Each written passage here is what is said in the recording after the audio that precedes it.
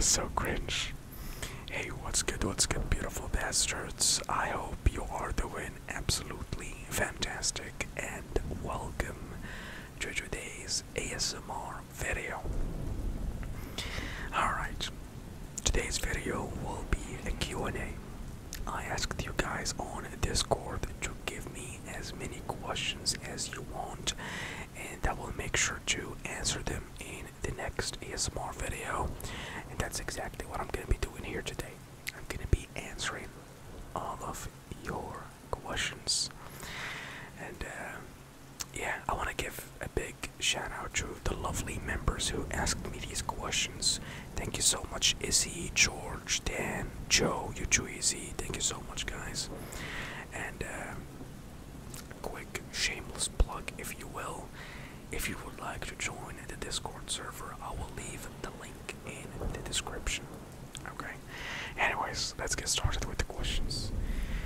Let me get a sip of water first.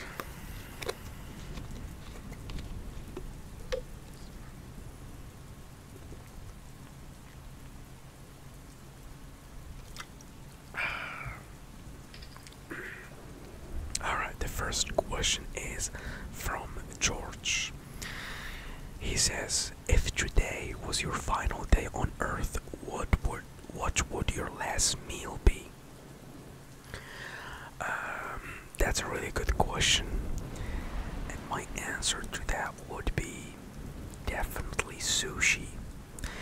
Not only because I adore sushi and it's delicious, it's also a special meal to me because in numerous occasions I would be, feeling down, and my brother out of nowhere would surprise me with a platter of sushi because he knows I love sushi, and yeah, hoping that would cheer me up, and it does cheer me up, of course.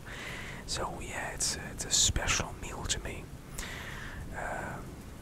I think if I had sushi as my last meal, I would go happy, man. Definitely. Also, sushi is a Japanese meal, and I absolutely love Japan. It's my favorite country. Next question. If you could watch one movie for your entire life, what would it be? This question is by Issy. I'm not really huge into movies. I don't watch a lot of movies. I think I've watched less than 10 movies in my entire life, and I'm 27 years old at the time of recording this video. I will be 28 in 2 months. Not 2 months, barely a month, to be honest, in January. So yeah, I know it's crazy, but I just don't watch a lot of movies. I'm more of a documentaries kind of guy, not really movies slash shows slash anime kind of guy. So I'm not really sure, to be honest. There are a couple good movies I watched. I'm not gonna say all of the movies I watched were uninteresting, but for me to watch any of them for the rest of my life, not really, to be honest. I think I would go with, it's not a movie, it's a show. It's called 2.5 Men. I've rewatched it over a dozen times. It's a comedy show. It has one of my favorite actors as well, Charlie Sheen. So I think I would go with that. I know it's not technically a movie, but yeah, I don't really see myself rewatching any movie for the rest of my life, to be honest. Alright, next. From your love of Yakuza, yeah, Issy, my boy Issy knows that I absolutely adore the Yakuza games. It's my favorite franchise, my favorite gaming series. So yeah, what was one main lesson the game series have taught you?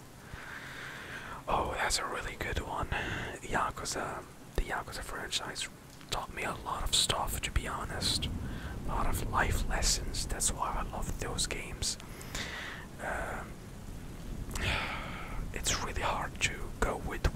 lesson, to be honest.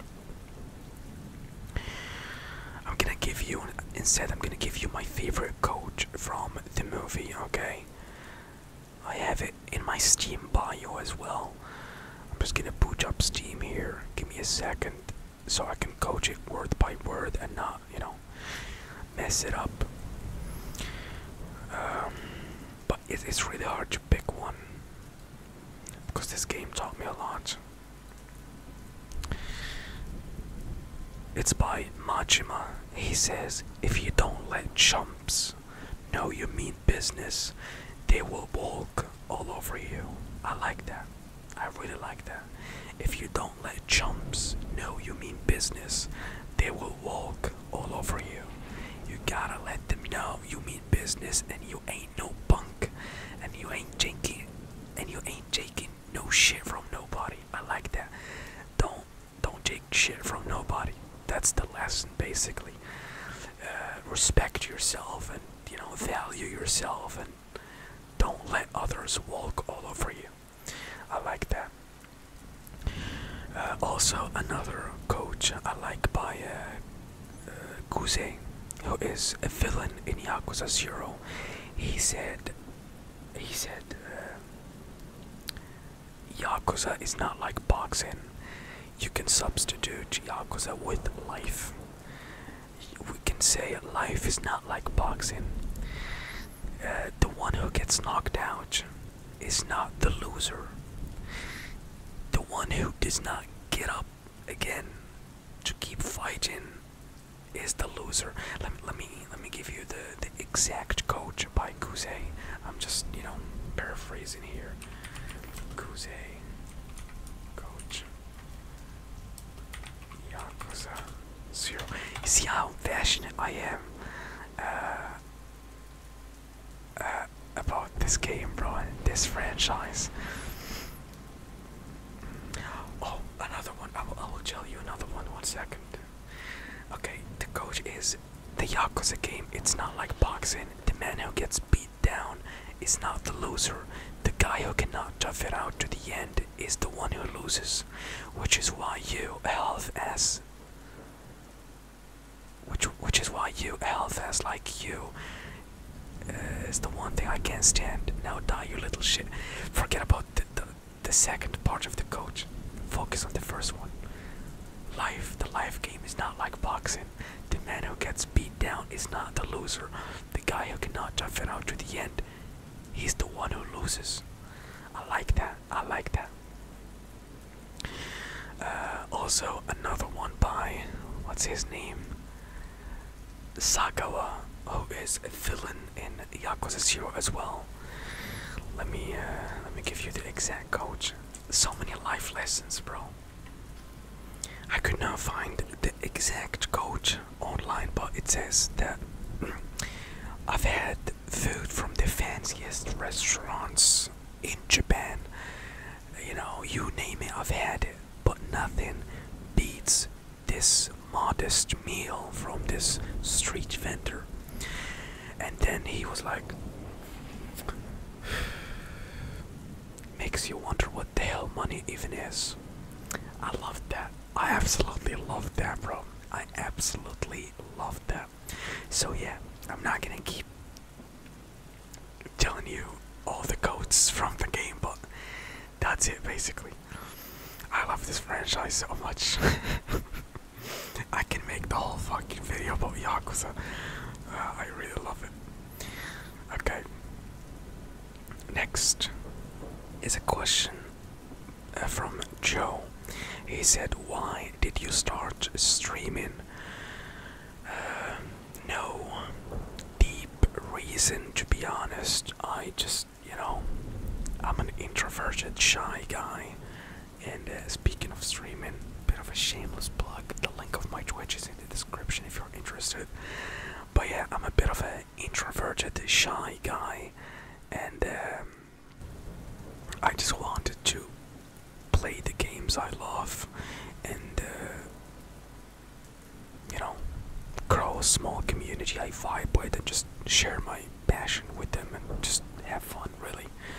That's it. No crazy deep reason, to be honest. Next, we have a question from you, Tracy, and he said, how many inches is it?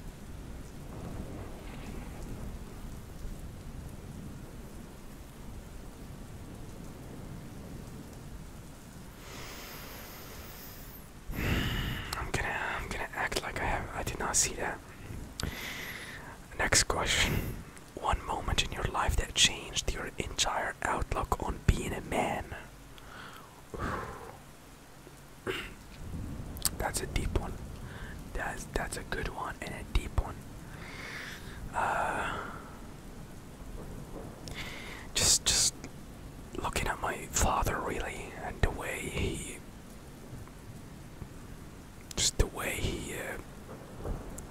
lives his life, basically sacrificing everything for the sake of his family. That's very inspiring to me, and that's what really motivates me every single day to basically, do something with my life and hopefully give back at least a little bit. Obviously, you can never give back to your parents because what they've done for you is just priceless. But just give back a little bit before they're not here anymore. And yeah, that's it. Alright, next question is by my boy Dan. This question will give me the most trouble because it's such a deep one, and English is not my native language, so the language barrier may prevent me from portraying my thoughts like I want to, but I will try my best to explain as much as I can. Yeah, the question is, what is your religion? Also, is it any different living as a religious person? So my religion, a Muslim. Is it any different living as a religious person? Of course it's different. Obviously, as a religious person, you do believe in God, and you do believe in a lot of stuff that non-religious people do not believe in. And yeah, as a religious person, you do follow a lot of guidelines that come with the religion that you believe in, of course. Nothing is forced. And yeah, personally speaking, I do like being religious. Religion gives me a sense of purpose. It works as a reminder that this life is not the end-all be-all. There is an afterlife that you gotta work for by doing good in this life and treating people right and all that stuff. And yeah, me personally, this may sound like a bunch of mumbo jumbo fluff to non-religious people, which is fair enough. But yeah, I do like that I have God by my side, someone so powerful that I can turn to and pray to whenever things get tough. Also, this world is so unjust, so unfair. I believe that, there must be someone so powerful that will take care of all the wrongdoings that go unnoticed in this world, because there's a lot of people in this world who do a lot of horrible shit and they just go unpunished because of their status or power or whatever, and that's unfair. They mistreat people, they do a bunch of horrendous stuff. To me, I do believe, and I think it's important to believe, otherwise it's just a chaotic mess. This life is a chaotic mess. There is a God who will take care of those people in the afterlife, and every single person will get either punished or compensated for what they did in this life. And yeah, also I think the world is so sophisticated, how we are created, how the world is functioning, it's so sophisticated, it's so accurate. I don't think it's just came out of nowhere and just someday boom and there's a human being and there's another human being and had sex and started producing, and I don't know, just I don't buy that idea. It doesn't make sense, just like to religious people it doesn't make sense that there's a God, someone in the sky and taking care of all this stuff. I don't buy the idea that all of this came out of nowhere. Like, bro, just take a look at my stomach. How my stomach is functioning. It's like a sophisticated, accurate machine. How did it come up? How, my eyes. Just take a look at the nature and everything in life. All of that is just out of nowhere. I don't buy that. So yeah, that's my 2 cents. Hopefully I answered that correctly. Why do I have a tram ticket in my anyways, next question. Favorite subject at school and why is it maths? Maths is my least favorite subject, or was my least favorite subject in school. I did not really have a favorite subject at school. All of them fucking sucked. Next question. One goal that no matter what, has never left your mind and sight during your life. I'm gonna switch to soft spoken, by the way, because I'm getting tired of whispering. Basically just taking care of my family. That was always my goal, and will always remain my goal, is to take care of my family and try to give back to them as much as I can. Yeah, that's the only reason why I wake up every single day. Next, what is it to be in your 20s to you? Pain. Straight up pain. Just pain and fucking stress. That's what 20s are. Just pain.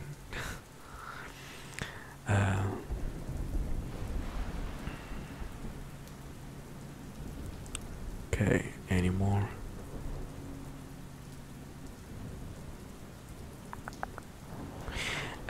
What is something new you learned about yourself recently that surprised you?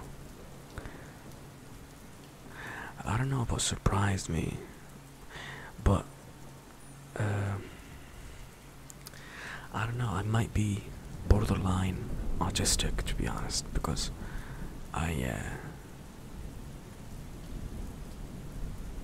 do not like socializing to a crazy level, like a dangerous level. It's not like just a normal shy introverted person. I hate socializing to a crazy extent, and I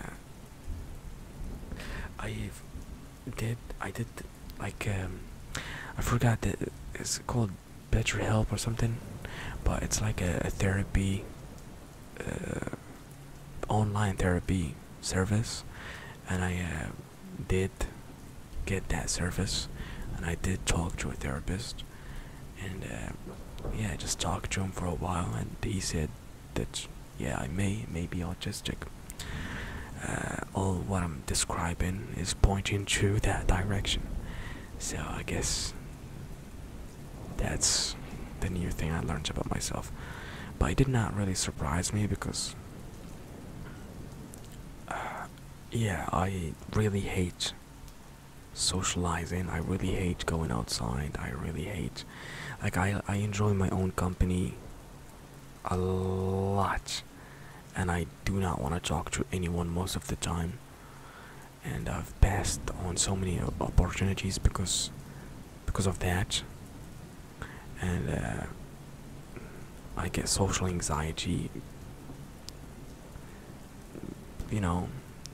when I should not, because it's just a simple scenario, but I get so fucking anxious. My stomach starts turning, and I start sweating when the scenario in question is literally just picking up a call or responding to a text or something like that.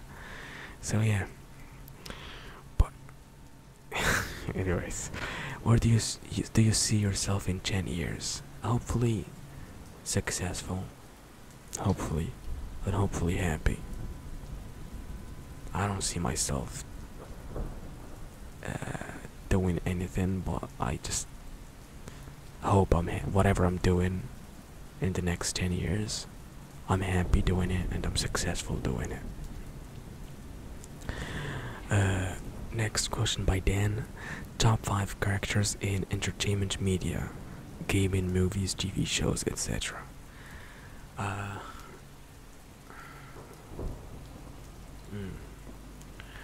I would go with Majima. Yeah, of course I gotta talk about Yakuza.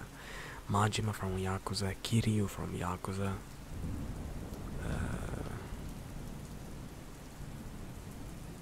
Yamai from Yakuza. uh,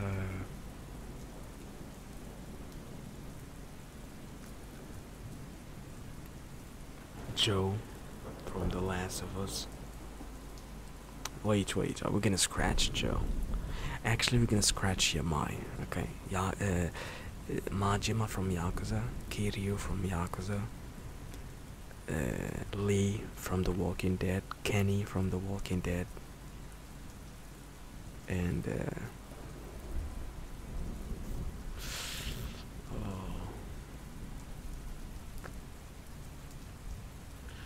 who else?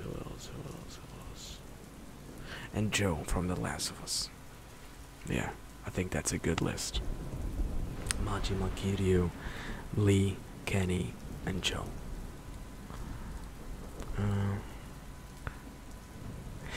Next question, I think this is the last one by George. If you could get an all-expense paid vacation anywhere in the world, where would you go? 100% Japan. 100% Japan. It's my favorite country in the world. I love the culture, I love the language, I love the food, I love everything about that country. So yeah, 100% Japan. Oh yeah, we have another question by Joe. Favorite celebrity and why? I don't really idolize celebrities. I don't really have favorite celebrities. I have favorite video game characters. I think those are more worthy of not idolizing but following, because you know. But yeah, I don't really have a favorite celebrity. I don't. I can tell you my favorite video game character, and that's Kiryu. Why? Because he's Kiryu. You gotta play Yakuza to know why. I'm actually really tired now. I'm way past my bedtime. That's why I'm starting to. But yeah. Anyways, I am so cooked. I am so tired. I'm so sleepy.